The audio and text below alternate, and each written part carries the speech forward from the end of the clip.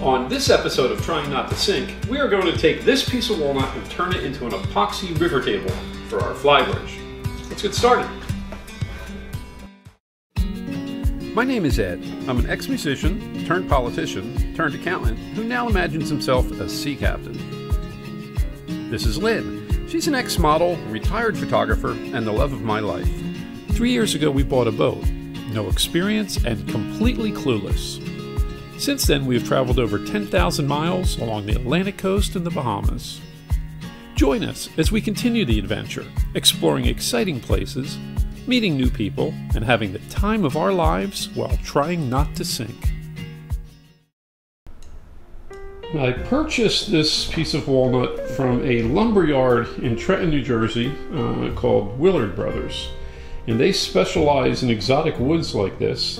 In fact, it's the same lumber yard where we bought the elm plank that we used for the countertop in our galley.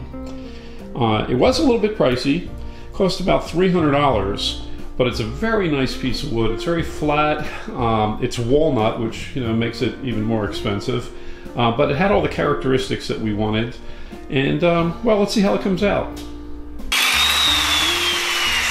So we're going for a 36-inch by 32-inch table, roughly. That's what we have now. We're going to put the river in the middle of the two roll edges. Anyway, they're cut. What I'm doing right now is I'm just sanding them down. I'm starting with like a 120. I'll go to 180 and then probably 220. I don't have to get really too fine on this because we're going to be pouring epoxy over the whole thing, and that'll give it the really smooth glass finish that I want. So I just need to get it relatively smooth, and then we'll seal it up after we get it mounted together. So let me get sanding.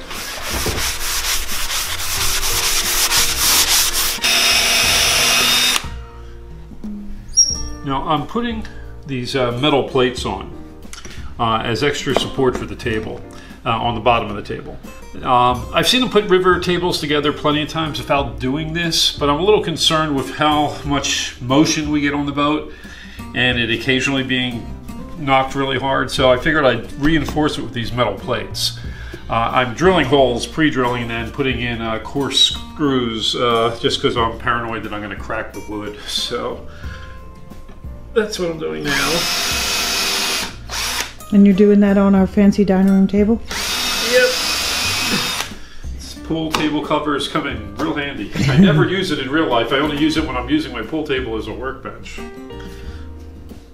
But yeah, we did have the table fall down, the other table that's on the boat fall down in rough seas, and we just don't want this to crack or break in half once we do it. So I think that's a good idea. So it's a little bit different of a design. I in no way am an expert at doing this. This is just the way that I'm deciding to do it. I know there's probably 1,000 different ways to put together a river table, but this is what we're doing.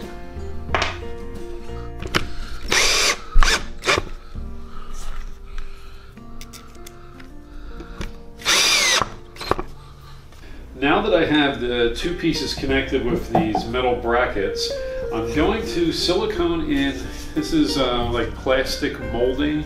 I'm going to fill the river section. This is the bottom, so I'm filling it, blocking it with this. I'm going to use some silicone to silicone it down.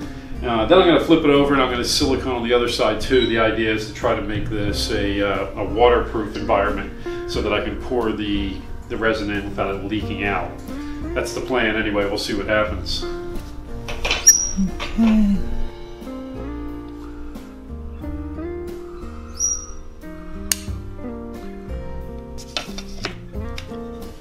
What kind of silicone is this? It's just 100% silicone, clear. So nothing special. Bathtub type or what? No, that would be white. Just pure clear silicone. Yeah. So I have it flipped over now and I'm running a bead of silicone down each side here.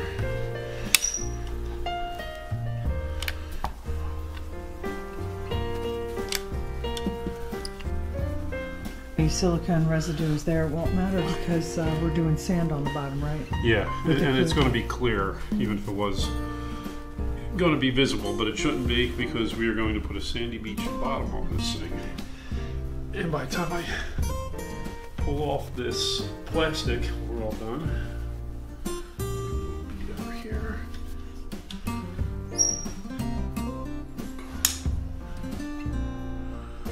And what I am doing now is I'm just pouring a kind of a base layer to the river table. Lynn is going to put sand in and make a design and put some objects, but before she did that, we wanted to make sure that we knew that we were getting resin all the way down to the bottom. Give it some glitz and shine. Just like we know the water hurts your eyes. Lynn wanted to personalize the table, so we added a compass, pieces of 8, and shells to the river. She sealed the compass prior to the main pour so that it would still function once the table was complete. I used a special resin for deep pours. Links to the products that we used in making this table can be found in the video description. We added a little blue dye to the resin to give it a Caribbean feel.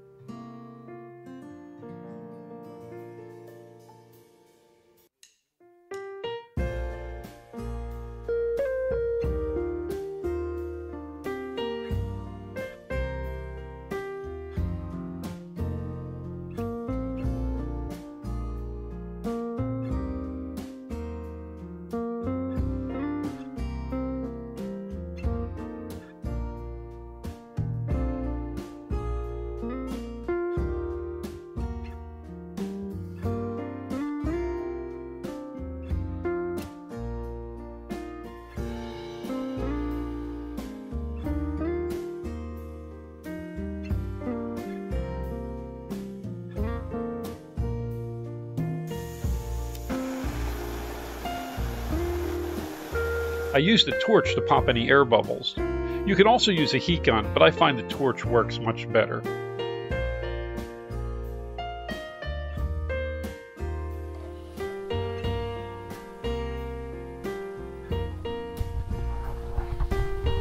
Okay, well, these plastic sheets that I use worked out okay. A little bit sticking up top there, but for the most part seems to work out okay.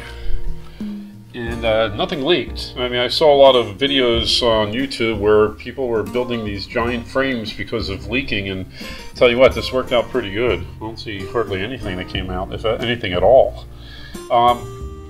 So, okay, well, let me finish taking this apart, and then I think I'm going to have to get to sanding. So what I'm doing now is I'm just putting a thin coat of the epoxy all over the wood to seal it in.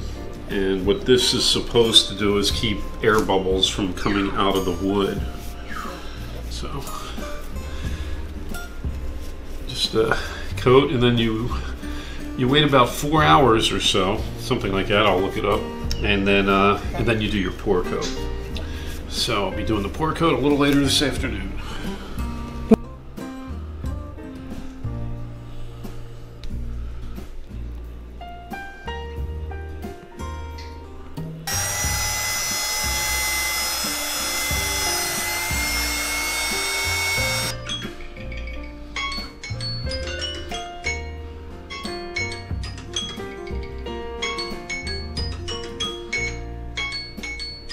Don't see anything big you missed.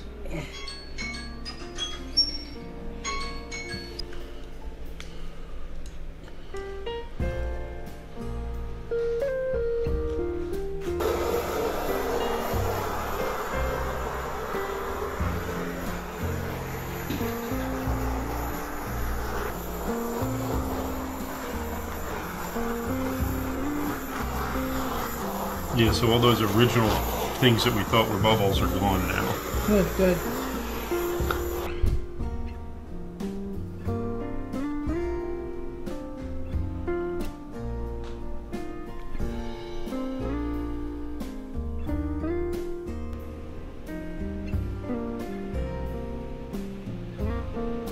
Didn't she come out beautiful? Don't you love her? I love that the compass works. And I love that we have pirate money in it and a little jewel in the middle. And I love how the sparkles look, a little mermaid stuff going on there. And it also matches our lower helm table. I think it came out beautiful. It's really shiny. Now I have to go get some coasters. It's a little bigger than our other table, which I'm really happy about because our other table didn't have enough room for plates and the food in the middle. So this I'm psyched about. Now to figure out how we're going to get it up there. I guess that fixed davit's going to come in handy, don't you think? See you next week. Roger out.